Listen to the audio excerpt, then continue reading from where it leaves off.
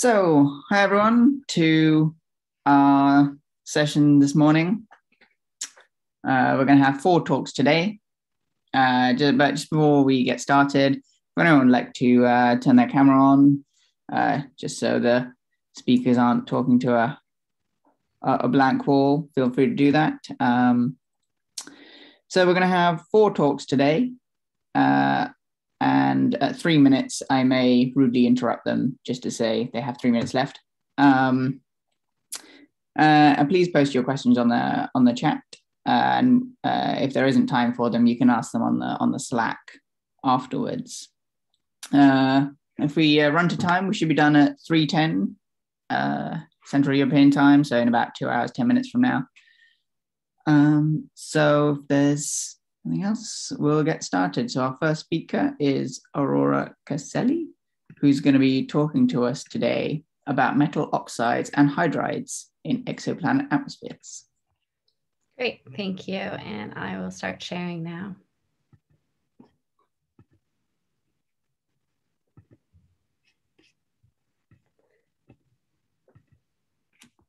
Okay, does that look good?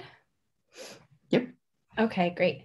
Yeah, thank you so much for organizing this conference. And I'm really excited that you asked me to talk about this and to share my research and talk about the research that's been going on to look for metal oxides and metal hydrides in hot exoplanet atmospheres. And just as a really quick introduction, a metal oxide is just a molecule that has one metal, so maybe like iron, magnesium, something like that, plus a oxygen atom, and a metal hydride is the same plus a hydrogen atom. And I'm a postdoc at Leiden Observatory. I forgot to say that at the beginning. Okay, so I know this is a talk about exoplanets, but I wanted to start by giving you an introduction to metal hydrides and metal oxides in low mass stars. And the reason that I wanted to start here is because we know the spectra of low mass stars a lot better than we know the spectra of exoplanets. And we know that the spectra of low mass stars are dominated by metal hydrides and metal oxides in the optical region. So here I'm showing the spectrum of an M dwarf star. It has a temperature of 2,700 Kelvin. And here is a medium resolution optical spectrum where I have wavelength and just a normalized flux. And most of these wiggles that you see in the spectrum, they're not noise, they're actually absorption from molecules. And I've labeled all of the main molecules that we can detect in the visible. And all of these molecules happen to be metal oxides and metal hydrides. So we can detect magnesium hydride, calcium hydride, chromium hydride, and iron hydride, all within this region. And we also see lots of absorption from two metal oxides, and that's titanium oxide and vanadium oxide. So I've kind of labeled these features. And what you'll notice is that most of the features that I've labeled come from metal oxides and metal hydrides. And I actually did my PhD research on low mass stars. So this conference is super great, I think, to get people interested in changing fields. It's not impossible. Here's some really cool results that you can do with metal oxides and metal hydrides in low mass stars. And what we've learned is that you can probe lots of really cool parameters in low mass stars by measuring different features of metal oxides and metal hydrides. And so you can use it to measure surface gravity, metallicity, cloud formation and cloud dispersion in weather, in brown dwarfs, and magnetic field strengths are often measured by calculating Zeeman broadening in low mass stars in metal hydride and oxide bands. So here's an example from a paper that I did during my PhD thesis. And this is showing how you can use the calcium hydride to titanium oxide ratio to estimate the total metal content of the star. So all of these spectra have spectral type of M3, but they have different metal content. So at the top, we have solar metallicity, and down at the bottom, we have super low metallicity. So this is a metal to hydrogen ratio of minus 1.5 dex, which means 10 to the minus 1.5 times solar abundance, which is about 3%. And you can see here's the calcium hydride band, and it's pretty consistent at lower metallicities, but the titanium oxide band basically completely disappears. And so by measuring this ratio, you can estimate a metal content in the star. You can also make a similar plot to calculate surface gravity. And instead of titanium oxide disappearing for surface gravity, actually the calcium hydride band is much more surface gravity dependent. So there's lots of really cool things that we can do if we can measure metal hydrides and metal oxides. Okay, so now on to the exoplanet part, now that I've told you about what we know metal oxides and hydrides do in low mass stars. And the reason that I started with low mass stars is because a lot of the hot Jupiters that we are able to measure atmospheres on have similar temperatures to low mass stars.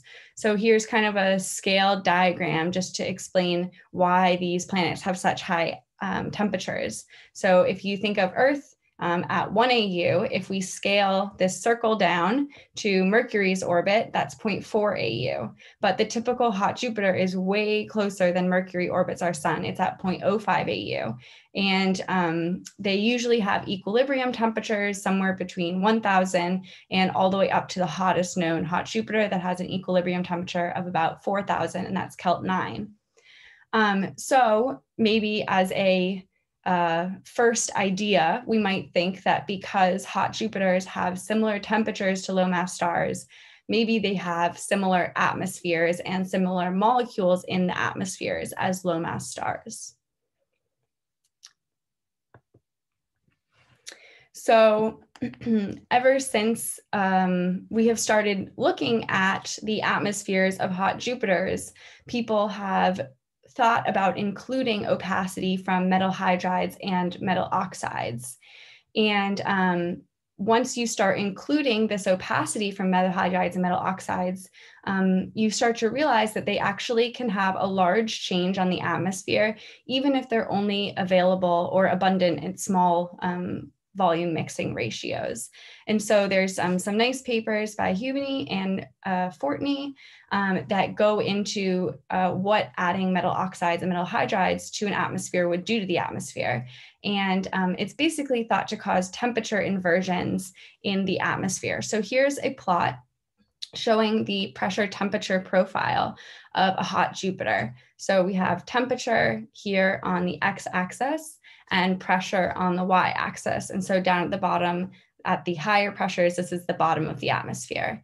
And so normally what we would expect is that deeper in the atmosphere, we would have higher temperatures.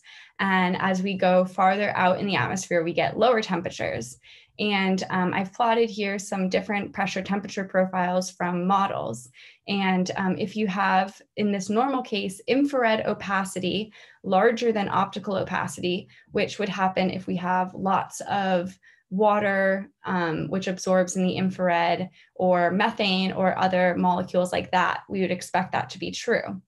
Now, if you start to increase the optical opacity, which we expect to happen when we have all of this absorption from metal hydrides and metal oxides in the optical part of the spectrum, you start to see an isothermal profile at the top of the atmosphere.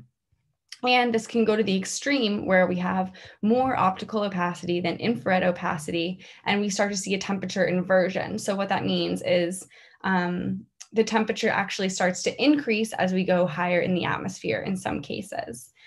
And so we've actually measured clear evidence that there are some temperature inversions in some hot Jupiters. And so kind of this makes it seem like, okay, they have the same temperatures as low mass stars and they have temperature inversions. So it seems like metal oxides and metal hydrides should be present in hot Jupiter atmospheres. And so now I'm going to go through kind of how we detect metal hydrides and metal oxides, both at low resolution and high resolution, and then I'll go through what we have detected and what we know. And so first, there's been lots of work at low resolution to try to detect these metal hydrides and metal oxides. And here I'm showing you a potential detection of iron hydride in WASP-62, which is a hot Jupiter. And this is from Hubble WIFC-3. And so all of these black points here are the Hubble spectral points. And in blue is a model of water. And so you can see that the model of water fits really nicely to these two peaks right here. And so we think that there's water in this planet's atmosphere. But what you'll notice is that the black points don't follow this dip here in between the two water bands. The curve actually stays pretty high. And so iron hydride has a opacity that peaks in this area. There's an iron hydride bandhead. And so by adding iron hydride here, we can actually fit the data much better. And so this leads us to think that maybe there is iron hydride in the atmosphere. And so this is a paper by Scaff in 2020, where they actually looked at 3 different hot Jupiters. But what's difficult about low resolution is that you don't resolve any individual lines. And so it's difficult to tell if this peak is best fit by iron hydride, or potentially you could decrease the abundance of iron hydride and increase the abundance of a different opacity source, like a different molecule, or continuum opacity. For example, here we have a cloud continuum opacity that could potentially be increased, whereas the iron hydride could be decreased. And so that's what makes the definitive detection of iron hydride or any metal hydrides and oxides difficult at low resolution. So you might think that high resolution is the answer, but high resolution has its own pros and cons. And I think that there is a talk about line lists. And so you've already kind of looked at how line lists can affect your results.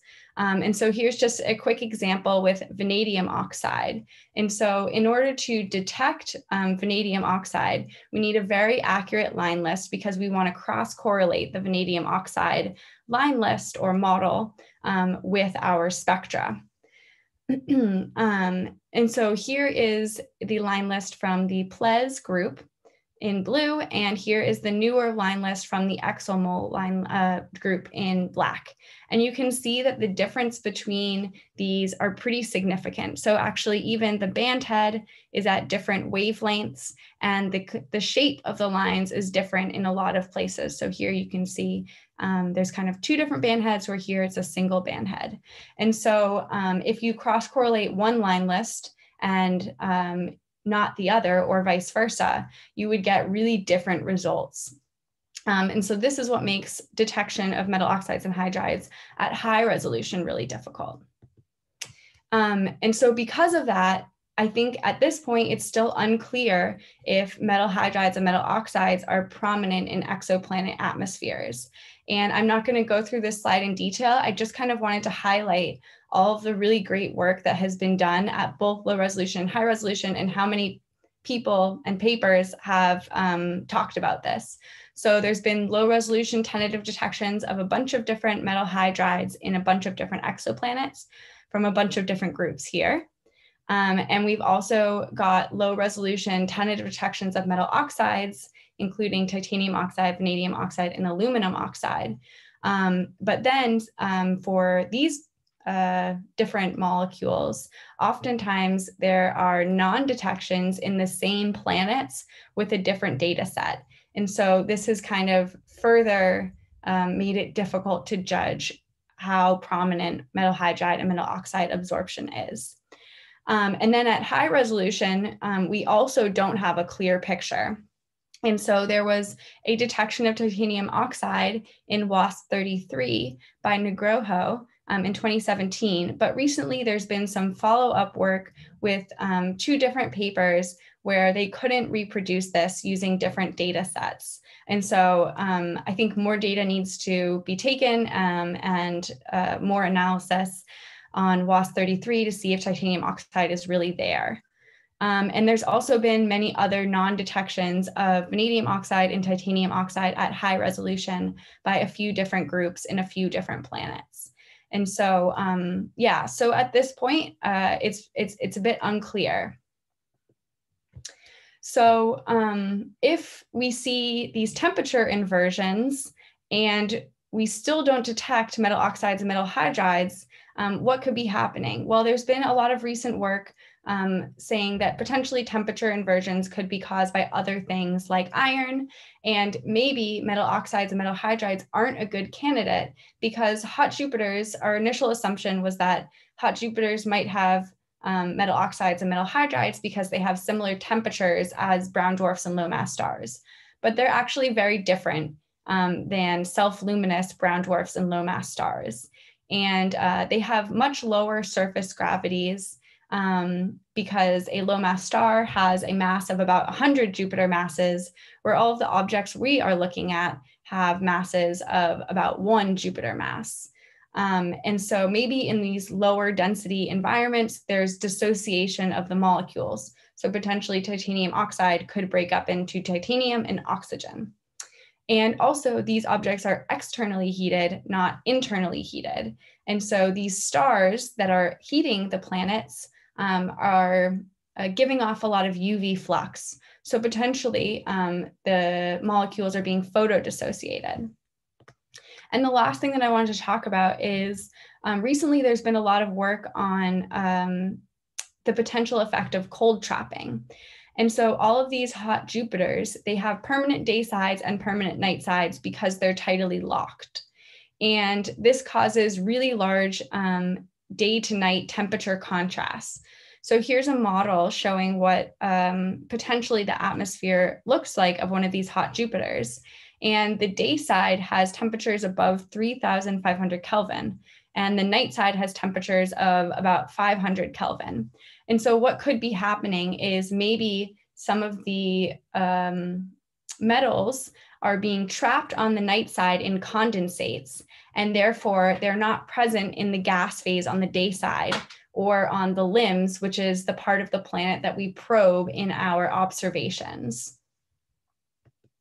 So now I'm just going to go through a little bit of work that I've done on this field and kind of some conclusions that I'm starting to think about and what I think the field is moving towards. So instead of looking at a single planet and looking for the metal hydrides and metal oxides, we kind of wanted to look for one of these molecules and do it in a parameter space search for a lot of different exoplanets. And so we chose iron hydride because there was good quality data from the Carmenes instrument that covered many of the band heads. And this data was available for a bunch of different planets. And so we have data from 12 different gas giants that spanned from about 600 Kelvin to 4,000 Kelvin. They also have a range in log G or surface gravities, and they have different host star spectral types from M to A. So we hoped that by using this larger sample in parameter space, we could figure out where iron hydride was most important in some exoplanets. And like I said before, the data is all publicly available from Carmenes, and this is high resolution data sets. So they have spectral resolution of about 80,000, and it had already been reduced, so that was really nice.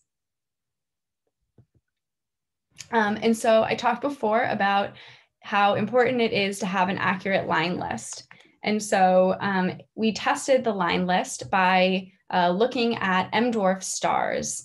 And M-dwarf stars are known to have iron hydride. And so we could compare a model that we made using the Wendy line list with the Petit Rad Trans models that you guys have already had some practice with this week. And so in yellow, I'm showing the observed M7 star, and in purple is the model. And you can see that most of the lines line up really well with both position and depth. And the position is especially good. The depth is a little bit off in some cases, but for the most part, the line list is really accurate. And we found that it's especially accurate right around the band head, the main band head of iron hydride, which is around 1 micron. And this dip here, this is the signal to noise ratio when we cross-correlated the model of iron hydride with our M dwarf star. So really high signal to noise ratios mean the line list is really good in these positions. And you can see that there's a dip here in the signal to noise ratio where there's the main water band, but there's a second strong iron hydride band between the next two water bands. And so with this test, we could proceed now that we know that iron hydride line list is good enough for this work. And so you've already had lots of talks about using the cross-correlation technique. So I'll just go through this slowly, quickly. But for each of the 12 exoplanet systems, we basically had data that was time series data taken during the transit of this planet in front of the star. And so each of these rows here is a different spectrum. And this is the wavelength region that we are using to get the iron hydride lines. And then we could cross-correlate these spectra with the model of iron hydride that I showed you before and remove the spectrum of the host star. And what we would be left with, hopefully, was the signal from the planet. And so here's a resulting cross-correlation matrix where between the red lines is during the transit. And this blue feature here should be the absorption from the exoplanet. So you see this as positive correlation between the model and the data. So this is just a injected signal here, and it's a bit exaggerated. Normally, the signals aren't this strong, especially for metal hydrides and metal oxides. So in all of our 12 planets, we didn't find any iron hydride detections or any conclusive detections. So these are showing the 1D cross-correlation functions where I've shifted all of the ones from last time into the rest frame of the planet and then added them together. So here you should be looking for a positive cross-correlation value around 0 kilometers per second in the exoplanet's rest frame. So you can see that there's really not any strong peaks in any of these. There's 2 potential peaks around 0 kilometers per second, but they're not statistically significant. So maybe if you want to look for iron hydride in the future, these are 2 planets that we could target. And so then we kind of wanted to compare what the data, what brown dwarf data can tell us and how that can inform us about which planets to look for iron hydride in. So here I'm showing you parameter space with the surface gravity and the temperature. And I've used models here to find the strongest areas where we expect iron hydride to absorb. So right around 2000 Kelvin and at higher surface gravities is where the models predict that iron hydride will have the most absorption. And down here, I'm comparing this to the data. So you can see this is from brown dwarf data. And the data shows the same thing. Right around 2000 Kelvin, we have the peak in the iron hydride feature strength. And that for field brown dwarfs, that's higher gravity brown dwarfs, we have stronger features. And what's a bit interesting is that the 2 exoplanets where we had maybe potential like signal to noise 3 tentative detections actually are in the part of parameter space where we expect the most absorption from iron hydride. And so then we wanted to compare this to the potential detections of iron hydride at low resolution. And so we can do this with injection and recovery tests. So we inject a fake signal into the data, and then we try to recover that.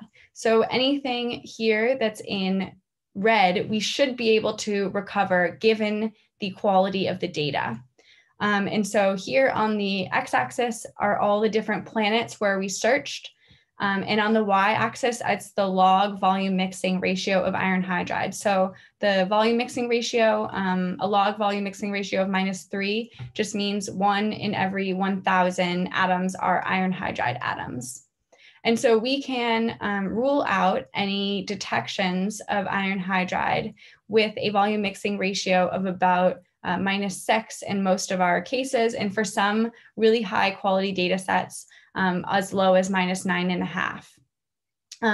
At low resolution, the detections or the tentative detections infer really high abundances of somewhere between -3 and -5. And so this is initially a bit at odds with what our study was saying, because they're inferring really high abundances. So if any of these abundances were present in our data, we should be able to detect it. And although we're not looking at any of the same planets, it's still a bit, it was still a bit worrying that we were getting different answers. But this really nice paper came out recently by Rathke, and they looked at WASP 79 and saw that if you included opacity from H-, then actually the abundance of iron hydride would be significantly decreased, and that fit the data better. So I think that by including these important continuum opacity sources like H-, the low resolution and the high resolution data are starting to make more sense together. And really quickly, I wanted to just touch upon a project that I advised a master's student here at Leiden University, where we wanted to test the vanadium oxide line lists using M-dwarf stars. And the reason we wanted to do this is because at high resolution, in WASP 121 particularly, there were many non-detections of vanadium oxide, whereas at low resolution, there were many detections of vanadium oxide. And so, based on this work, we wanted to see if there was a reason why there was less or we were getting non-detections at high resolution and detections at low resolution. And so Sam, the master's student who I worked with, used both HARPS data and Carmenes data of M-dwarf stars. So here, this is Wolf 359, and here there's Proxima and Teegarden star. And he injected a signal of vanadium oxide into these stars and then attempted to recover it. And that's shown in the dotted lines. And in the non-dotted lines, this is what he got when he actually cross-correlated the vanadium oxide line list with the M-dwarf stars. So you can see that the injected signal is much higher than the recovered signal. If the line list was perfect, we would expect both of these to be exactly the same. So one of the bandheads of vanadium oxide, around 580 nanometers, seems to be okay. We actually recover a signal, albeit about half in strength, but we do recover a signal. But we actually don't recover any signal at all in the M-dwarf star for the bandheads around 600 nanometers and around 550 nanometers. And so that's quite worrying. And that would really affect any results where you would be using vanadium oxide line lists. And so a paper recently came out by Steph Merritt in 2020, where they looked for vanadium oxide and titanium oxide in WASP 121. And this is the plot recreating what Steph did. And so if you inject a signal and then attempt to recover it, you actually find that you can recover pretty low volume mixing ratios of vanadium oxide, in some cases down to 10 to the minus 8 log volume mixing ratio. And here is the low resolution inferred abundance of vanadium oxide, which is minus 6.6. And so this showed that the low resolution and the high resolution were not consistent. But if we scale our vanadium oxide line list to account for the bad line list or so any errors in the line list, we actually get a much more realistic detection of injection and recovery tests. So with this scaled injection and recovery tests, we find that we really can't detect any vanadium oxide, or we don't expect to be able to detect vanadium oxide given the high resolution data set. And so I think that we have to be really careful with both low resolution and high resolution, because there's multiple ways where we can trick ourselves into either thinking any of these metal hydrides or oxides are there or not there. And also, I'm just looking for looking into doing this for lots of other metal hydrides. And it seems like the line lists for metal hydrides are pretty accurate, especially compared to the line list for metal oxides like vanadium oxide I showed before. Yeah, this is something that I'm working on now. Okay, so just to conclude, metal oxides and hydrides are everywhere in low mass stars, and we can easily detect them, but I think the story is still unclear as to whether they're present in exoplanets. And I think that the low resolution and the high resolution both have problems and places where we really need to be careful when we infer abundances of these molecules. Because at low resolution, abundances can potentially be overestimated by not including some important opacity sources like H-. Whereas at high resolution, non-detections can often seem to rule out very low volume mixing ratios of metal hydrides and metal oxides, but we really need to make sure that we know about the accuracy of the line list before we draw any conclusions about whether metal oxides and metal hydrides are present.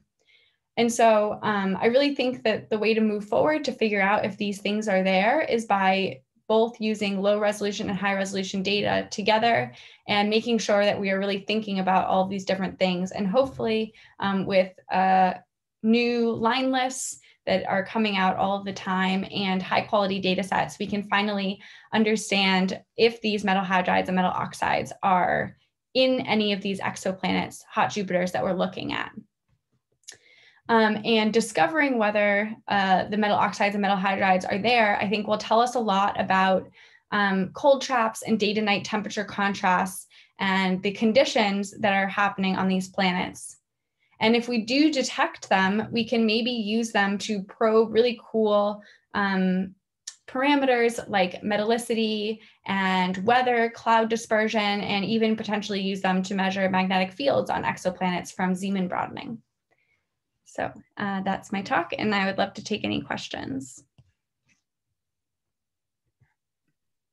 Okay, thank you very much. Are there any questions for this time?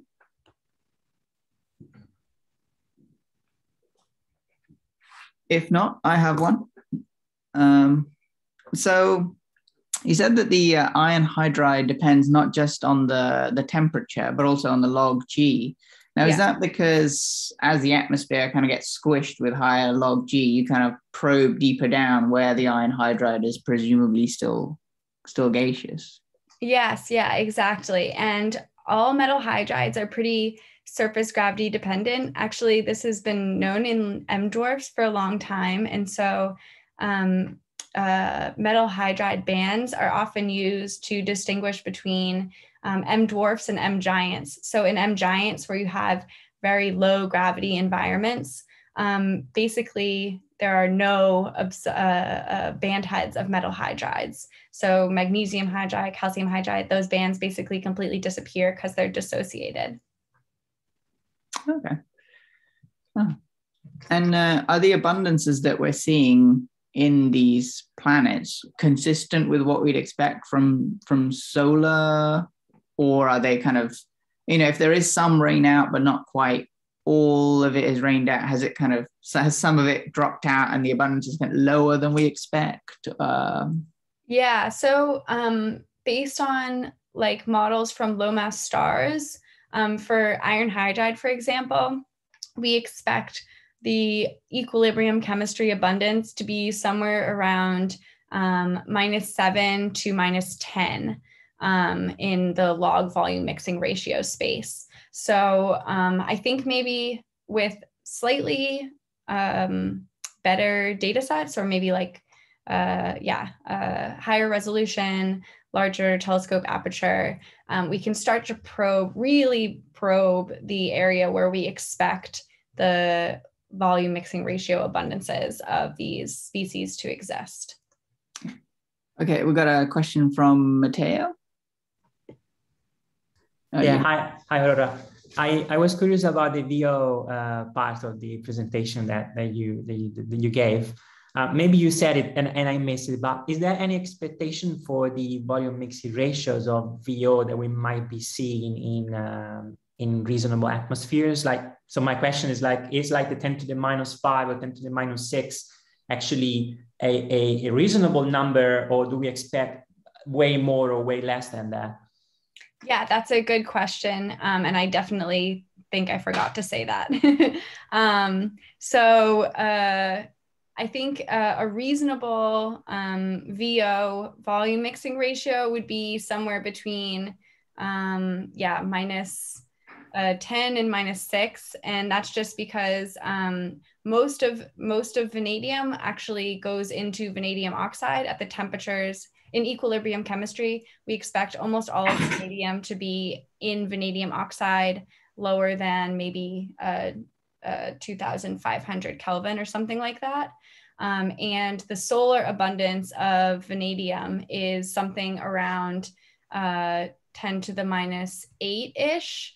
But maybe if these have slightly higher than solar metallicity, they could be up to an order of magnitude larger. So something around 10 to the minus 6 to 10 to the minus 10, I think, is what we would expect from equilibrium chemistry. Thanks. And if I may, I don't want to, if there's any other question, I'll shut up, but otherwise I have a follow-up. Sid, what should I do? Should I go? Go for it, Matteo. There doesn't be anyone else. This is actually maybe bleeds into my talk, but you were talking about constraining the basically the limiting abundance via injection and recovery techniques. But as far as I understand, you're still using essentially the correlation levels, right? To do that. Do you see any major degeneracy, say, between the structure of the temperature pressure profile and the amount of VO that you put? And how did you account for that? Yeah, so definitely there's some degeneracies, and I would really be interested in seeing how you deal with that. So for me, I just did a pretty simple thing where I used a bunch of different models, did injection recovery tests, and tried to span the range of parameters, and then included those as error bars here. So this error bar, for example, for HAT P32b is huge. And that's because there are some studies that said it had a really high cloud deck and other studies that said it didn't.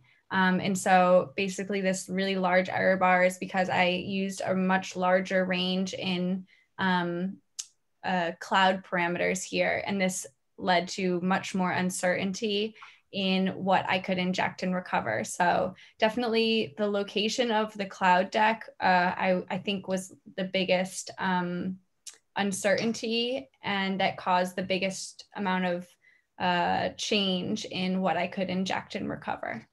Yeah, makes sense. Thanks. Yeah. Okay, we've got a question from Elia.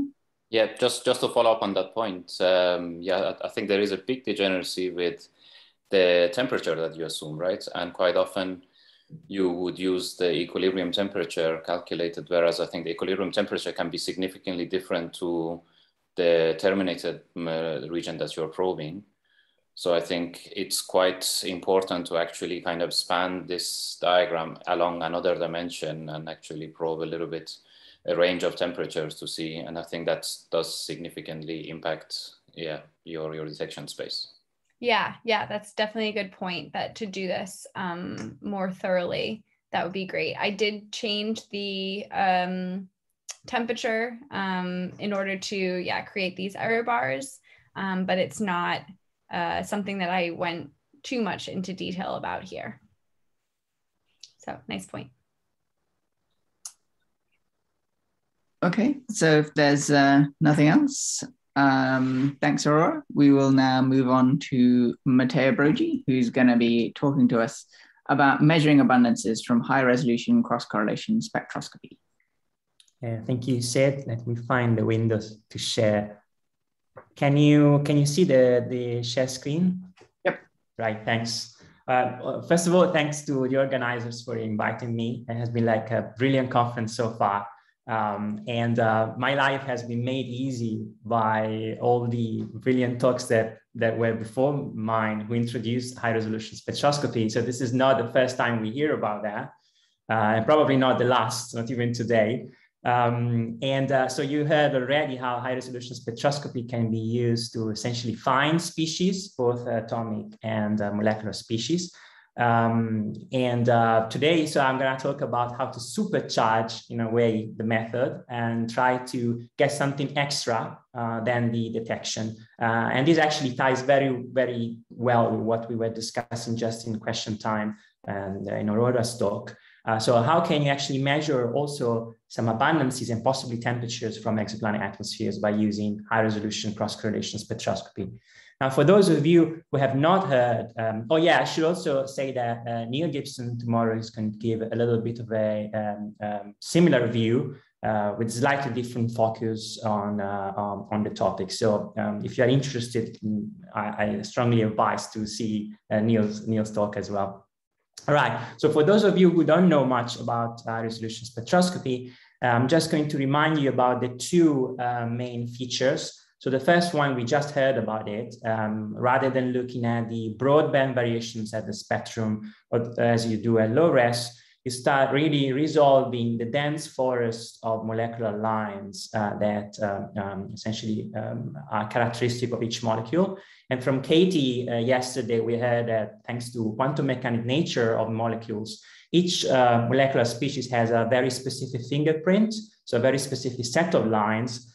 So we can hope, if we have enough spectral resolution, to be able to match those sets of lines with templates, with all the caveats and challenges that we heard about being able to model this properly. I'll briefly get back to this if there's time later. One way of matching it, as we heard already, is cross-correlation, and I'll also visualize this a little bit later. Now, this is only possible with ground-based telescopes. A problem arises here that we have to account for the Earth's atmosphere as well. So we do this in many ways, but essentially the second key point that allows us to do that is that the planet is also moving along the orbit while we observe it, especially if it's a hot Jupiter with just a few days of orbital period. So with enough spectral resolution, whereas the telluric lines that I've shown here on the right side plot as dark lines are essentially always stationary in wavelength, so they don't move as a function of time. The planet lines shift, and they shift actually by tens or hundreds of kilometers per second. So way above the resolution element of your, say, if you are a resolution of 50,000 and more, you have we have more than enough to see this happening, even in a few hours of observation. So if you would like to target a Doppler shift in exoplanet signal, you can do that in transmission. That's conceptually easy to understand, right? While the planet is transit, we heard about it, the light filters through the atmosphere. So you get not only an extra signature, but also Doppler shifted signature. You can also do it in emission, but this time we are not using the secondary eclipse. We are really just targeting the planet just before or after secondary eclipse. So directly, we are targeting directly the emission spectrum of the planet itself. This allows us, if we want to essentially drop the requirement that the planet is transiting altogether. We can do emission spectroscopy from this side of the planet, even for planets that are non-transiting. And with the exclusion of directly imaged planets that we heard about yesterday a little bit, this is essentially the only way you can try to probe the atmospheres of closing non-transiting exoplanets. You'll see in a few slides that this also allows you to solve for the planet mass and the orbital inclination, which is actually a nice side product of it. Okay, but you still have this Earth's atmosphere to deal with. I don't want to go too much into the details, and those of you who were around on Monday heard a little bit about that. But thanks to this very different Doppler signature between any stellar or telluric lines, which is essentially quasi-stationary or stationary in wavelength, and the shift in exoplanet signal, you can actually apply some quite aggressive detrending techniques that allow you to get rid of everything that comes from the Earth's atmosphere and very first approximation of the stellar spectrum as well, and be left with everything else, which is the exoplanet, the shifting exoplanet signal, typically heavily buried into the noise content of the data. So this is a process that can essentially auto-calibrate the data. You don't need any reference star, anything like that. However, there's a trade-off, right? Because you are renormalizing everything to get rid of the telluric and stellar spectrum. You lose both the broadband variations in the spectrum and also any reference level. So you don't know what's the absolute level of your continuum. You don't know, say, what the overall transit depth of a transiting exoplanet is. All that information is lost. You have to deal with it. There's nothing you can do with these current techniques to recover that. Okay, so the next step is to extract the signal. You typically have a shifting exoplanet spectrum heavily buried in noise, and you apply cross-correlation. So what it means, you got your noisy data, you got a spectrum, model spectrum that you think is good. We have seen this already in the previous talk. You shift one against the other, you take the product and sum. There's nothing magic. This is it, essentially, cross-correlation. Now, you can see what happens with two animated examples. Like if you had an ELT-like observation, say on a hot Jupiter, you actually could see the individual spectral lines again already, sorry. So you wouldn't even need cross-correlation. But anyway, if you do cross-correlate, when the model and the data match, you get a very clear peak. Now, in a more realistic observation, say of a VLT-like instrument, each individual exoplanet line, in this case, we are looking at carbon monoxide lines, for instance, would be heavily buried in the noise. However, cross-correlation still works. It finds a way of signal processing to combine all the information of those spectral lines if you have a good template. And you get a peak again when the radial velocity of your template matches the radial velocity of the planet. All right, so essentially you are now finding a way of amplifying your overall exoplanet spectrum, which is normally buried in the noise, and you build a cross-correlation function which changes as a function of radial velocity and as a function of time, because you are processing different observations taken at different time. Now, this is all good, and it looks fantastic. Like if I simulate a planet that is 20 times the typical signal of one of the best hot Jupiters, in a real case, these matrices that I'm showing here will look absolute noise, like you wouldn't be able to see anything at this stage. So what you would typically do is to try to further increment the signal to noise by co-adding time. Now, this is easy if you know exactly what the radial velocity of the planet is, because you just have to pick the right cross-correlation value and add in time. But even for a transiting exoplanets, even for the most precise orbital solutions, this isn't known to within a few kilometers per second. So you still have a degree of uncertainty. So what is commonly done in the literature is to essentially try all the different slopes for this radial velocity curve and all the different shifts. So you've got two parameters to play with when you sum the cross-correlation function. And then this is the reason why typically in the literature, detections at high res, they are presented with a two-dimensional map. So this two-dimensional map encodes the two velocities that I just talked about. So let me reiterate to make it clear. On the vertical axis, essentially you have the radial velocity semi-amplitude of the planet itself. This depends on the inclination of the system because it's no other than the orbital velocity times the sine of the inclination. Everything I'm saying now is for a circular orbit, which is a very good approximation for the vast majority of the hot Jupiters, and certainly all those we have observed so far. On the horizontal axis, you've got the bulk radial velocity of your system as a whole, which is called the systemic velocity. So that's why you've got two, right? One, the horizontal axis regulates the overall offset of your signal, and the vertical axis, the slope, so how fast the projected radial velocity of the planet is changed. Right, so the graph I took was from the first publication where we applied this method to a non-transiting planet. This was Tau Botis B back in 2012. And the nice thing here is that now you've got the radial velocity semi-amplitude of the planet radial velocity curve, and the same for the star. So you can take that ratio, and that's the mass ratio between the star and the planet. And so with the measurement, you can both solve for the orbital inclination and the true planet mass for non-transiting planets, which is quite good. I'm just putting the numbers there for reference. I'm not really functional to this talk, but if you're curious about the precision that we can get with these measurements. All right, so the state of the art, and then we're really, I promise, we'll move towards measuring. The state of the art today is that there's about 30 exoplanets observed at high res, but there's a bigger potential sample that we'll still have to tap into, even with the current instrumentation, even with the current detection. So without considering tests, without considering the next gen instruments that will be online. And in a decade or so, we started with CO, then we detected water. It took a while to detect or tentatively detect other 3 species. We heard about TIO already.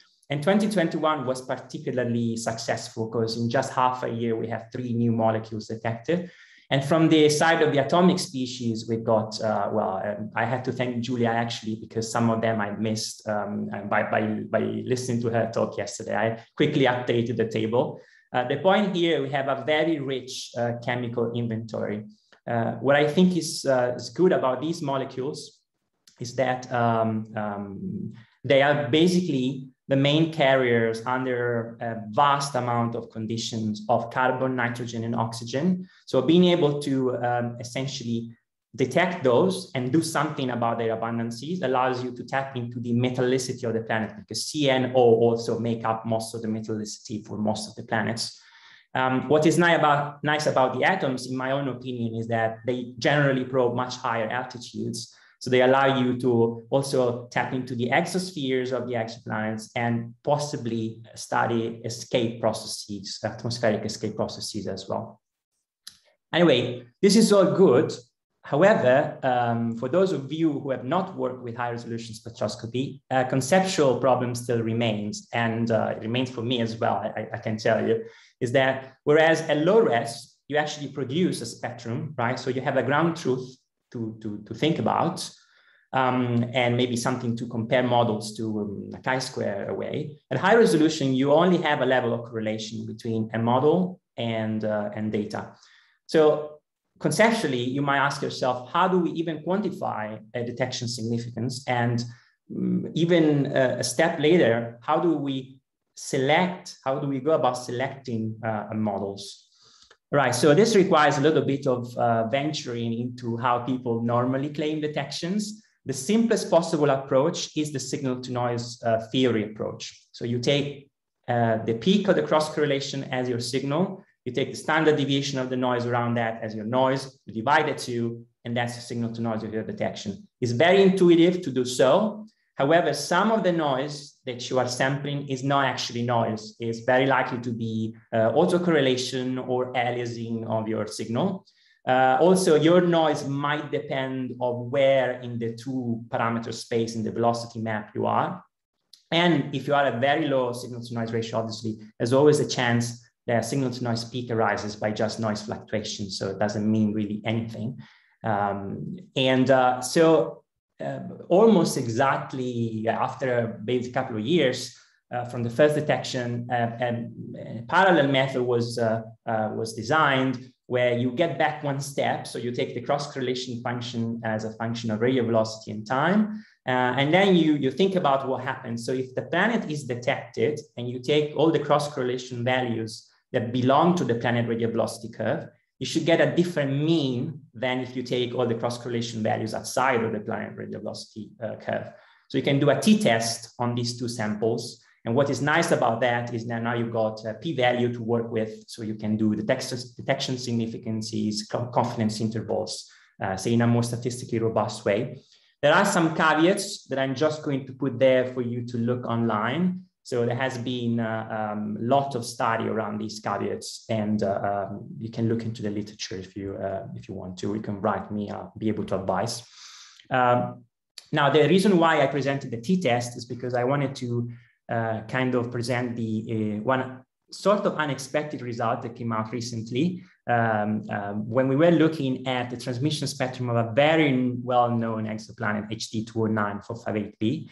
With a modest-sized telescope, the Telescopio Nazionale Galileo, which is only between quotes 3.5 meters of diameter. we were able to find the signatures of 6 species, so water plus 5 containing carbon and nitrogen. So that was a little unexpected and really demonstrates how effective high resolution spectroscopy is to detect species. However, now the question arises, right? Now that you have such a rich chemistry, what do you do with that?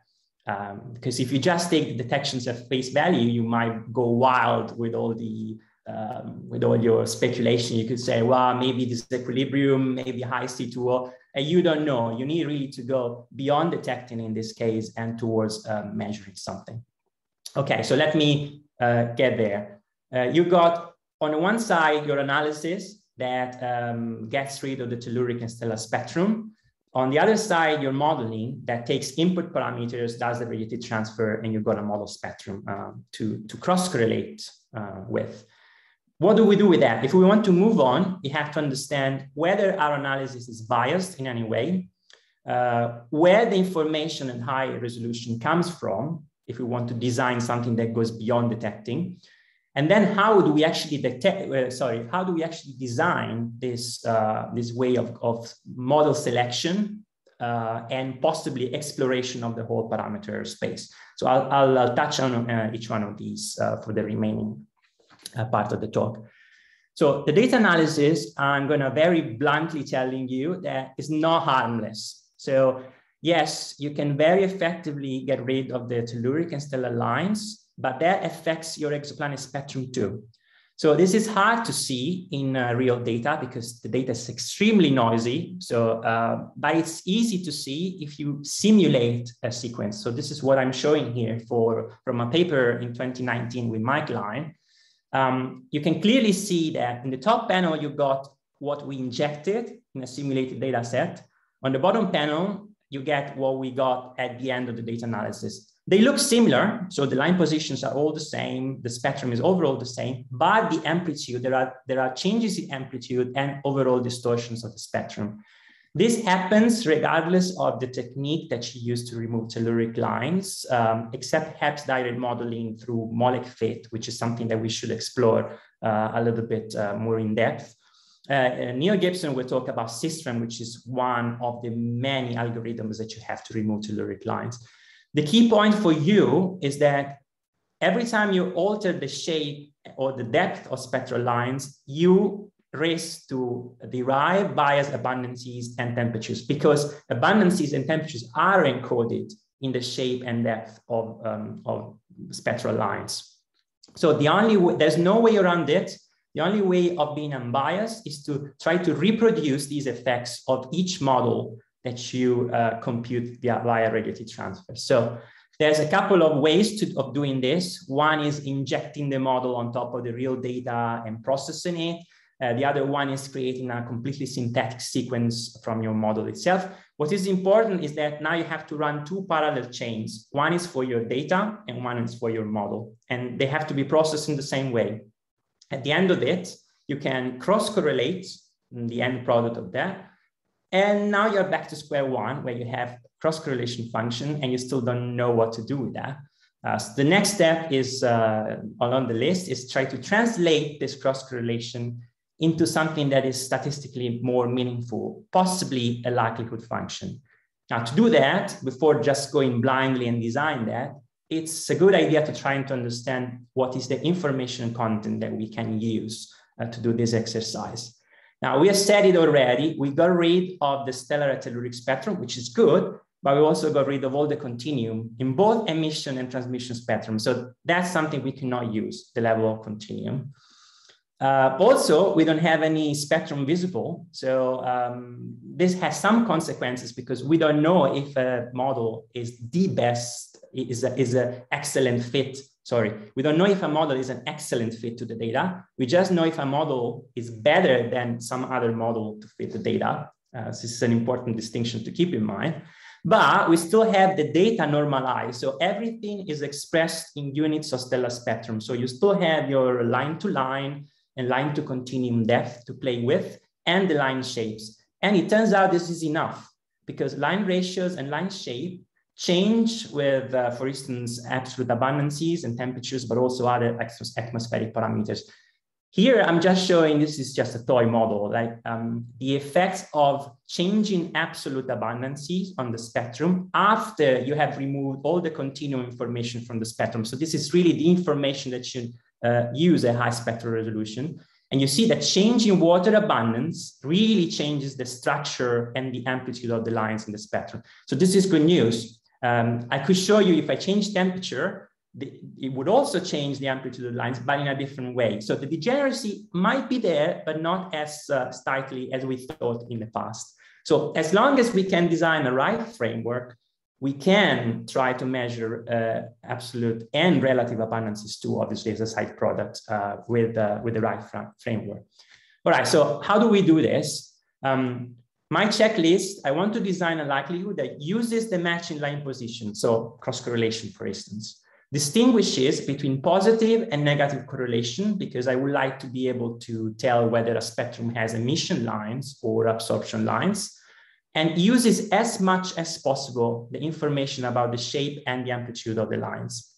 Now, this is something Mike and I came up with back in 2019. There are other versions of this, and you will hear from Neil tomorrow a slightly different version. What is important is this like a fairly simple way of combining the information in your data. It just contains 3 terms. 2 terms are the variances of your data and your model, and 1 term is the cross covariance. If you're asking yourself whether this is similar to cross correlation, it is. Cross correlation is just a different combination of these 3. So we have found something that is indeed quite similar to cross correlation, that's related to. And what is good is that because now we have explicitly the variances, we are accounting for the amplitude of lines and also of the noise in your models, but also because you have cross covariance, which is a non-weighted, not normalized quantity here. You're also accounting again for the amplitude of the lines. You are penalizing anti-correlation because it would change the sign of the cross covariance. And obviously the cross covariance grows if the line shape matches. So you are also accounting for the line shape. So it all checks. We have found something that is potentially usable.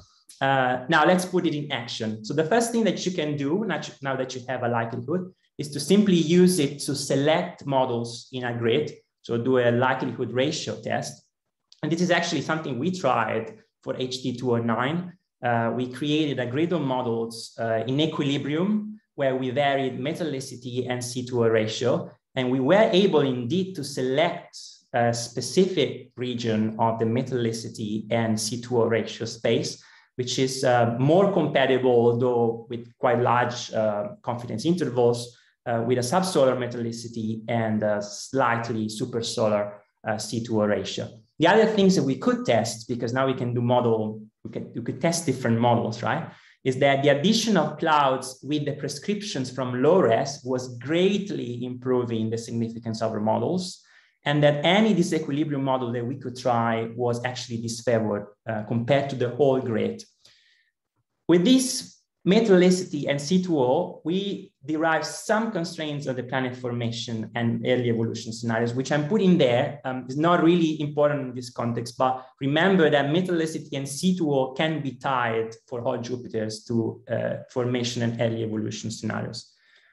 Now, the completion of this whole process is that it's very hard to create a grid that can account for everything, all the abundances, all the TP profiles, all the cloud parameters. It really becomes, the dimensionality explodes, right? So why not to do it in a fully Bayesian way? Why not to let the data inform how you should move in this parameter space? So you can essentially use this likelihood now to run your favorite sampling algorithm for your posterior. And this is just very time consuming. I'll tell you how time consuming this is, because obviously there's a lot of steps that you have to do every time you evaluate one model, but it's doable.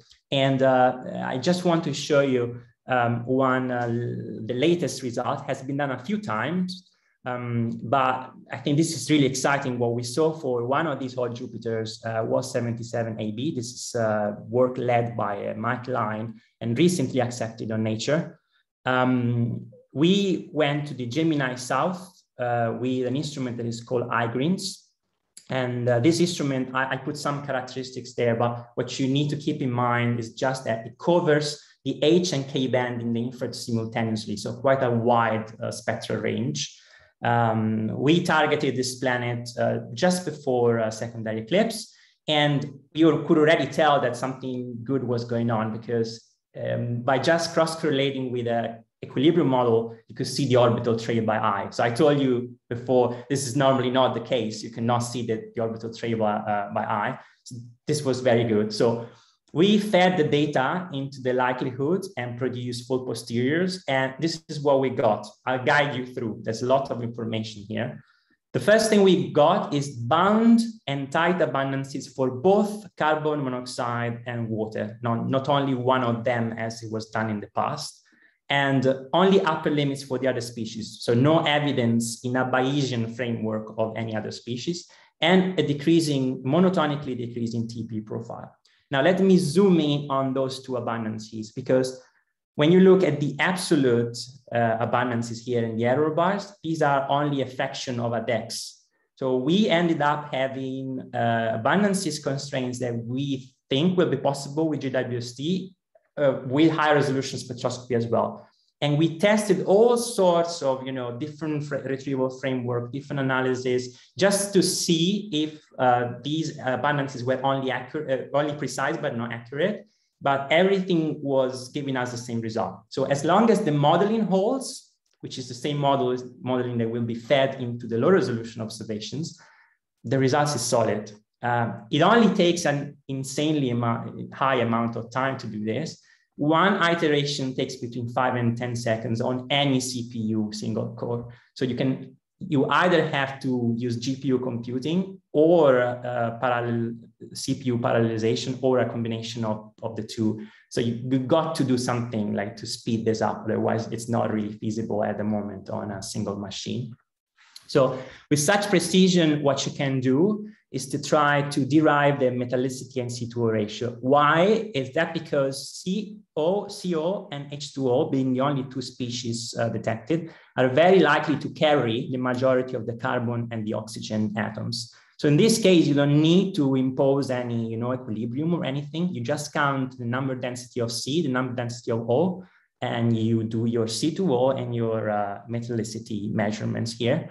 And it turns out that the C2O is quite consistent with solar, even if you include processes that are capable of depleting oxygen from the atmosphere. But the metallicity at 3 sigma is subsolar. So how does this compare with the rest of the population, or even with the solar system? Well, in the solar system, we got a trend that is called the mass metallicity relation, in which metallicity decreases with mass. And in this plot on the right side, you got the previous measurements from space in gray, and they were mostly all over the place. And this is obviously very low number statistics, but I'm just showing with such precision now how confidently you can put the one measurement we have, there was 77, well below that line for the solar system. Also here, you can do your favorite interpretation. You can try to start connecting this to formation and evolution scenarios. What I would like to stress is 2021 has seen the first 3 simultaneous measurements of CO and metallicity, and they all came out this year in the first half of the year. So you actually hear about another one of those from Stefan, one of the next talks. All right, I got a couple of minutes left, I think. So I'll wrap up about talking about something that I like very much, which is combining high resolution and low resolution observations. Now that we understand that information at low res is encoded in the wiggles in the spectrum and the overall level of the continuum. For those of you who were not around on Tuesday, I really encourage you to see Ryan's and Natasha's lectures, because they show what happens if you vary anything as input parameter, what happens to the low res spectrum. That was really, really informative. At high res, Sid talked a little bit about that. We only rely on line-to-line variation, line-to-continuum variation, and line shape. So completely complementary. There's nothing there that is overlapping between the two methods, right? However, they all, they all encode the same exact thing. So temperature, opacity sources, pressure, gravity, they're all encoded in both high res and low res. So it seems natural that you want to put them together. Now I'm just going to pick one possible effect that is acting differently at low res and high res. This is just for visualization purposes. So what happens if you add clouds and you change their altitude? At low res, it acts as flattening the spectrum. At high res, as I mentioned before, it acts as changing completely the balance between the weak lines, which are formed deeper, and the deeper lines, the stronger lines that are formed higher. So this should work. And simulations actually show that they work. With Mike Line, we simulated a combined cry-res and HST spectrum. And we show that when you were combining the two, both metallicity and C2O ratio was greatly improving in terms of error bars. However, the applications, there's a few applications out there, but they are still very, very rare. And also the objection that I always get from the community is that now if you get such a exquisite precision from JWST, and you can also get that precision with say the VLT or ELT, why should we even care? You know, why should we go through this combination at all? And well, I think I could come up with endless reasons, but I just want to mention 4 good reasons to do that. First one is robustness. I show you that if you combine low and high res, you've got the same result with completely independent methodology, independent information, different instruments, and it might even be a test for validity of model assumptions, because if some model assumptions break, they might break differently at high resolution and low resolution. So one could still be reasonable, the result. The other one might show something strange. The second one is the error bars. Just reducing the error bars is not a superfluous thing to do, because if you want to do comparative exoplanetology, say you want to put more of those planets in the mass metallicity relation, yeah, how big is your error bars really matters here. So it's not like just an exercise to do that. And the third one is generically reducing possible biases and degeneracy. And I'm just citing 2 of my favorites: aerosols, so clouds and hazes, and 3-dimensional effects, which we heard about already a little bit, and we will hear about, will have different impact on high res and low res. So even if you have the most exquisite 1D modeling of both, once you go to 3D, it might all go nuts. So it's good to have 2 independent ways of doing that. And lastly, optimization. Scheduling and executing observations from the ground is less costly than doing it from space. So you might think that excellent HR datasets might actually inform future JWST observations, and maybe even help decide how much telescope time you need to invest on a specific target. So my message is really grounded space observations are really in synergy. So please don't think about them being in competition, because this is not the case.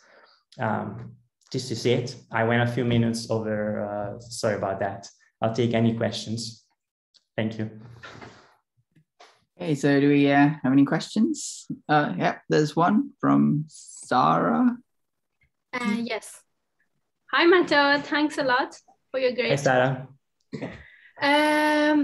Yeah, I have a question about WAS-7 can you put the slide again? Which slide would you like me to put up? Yeah, you are leading this project?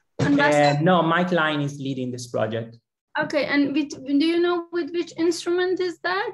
Yeah, this is the IGRIN spectrograph, which is the slide is just up. So this is a spectrograph that has been designed with a particular technique with a silicon immersion grating, which allows to keep everything quite compact in dimension, 45,000 spectral resolution and simultaneous H and K band.